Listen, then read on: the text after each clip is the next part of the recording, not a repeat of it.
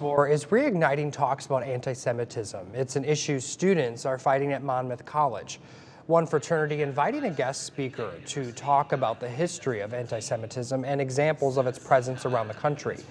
Students say by educating themselves on this topic, they believe they can make the community more inclusive.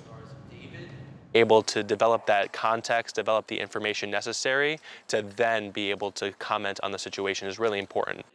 The latest study from the FBI shows about 55% of religious hate crimes in the U.S. are anti-Semitic. That's despite only about 2% of the U.S. population identifying as Jewish.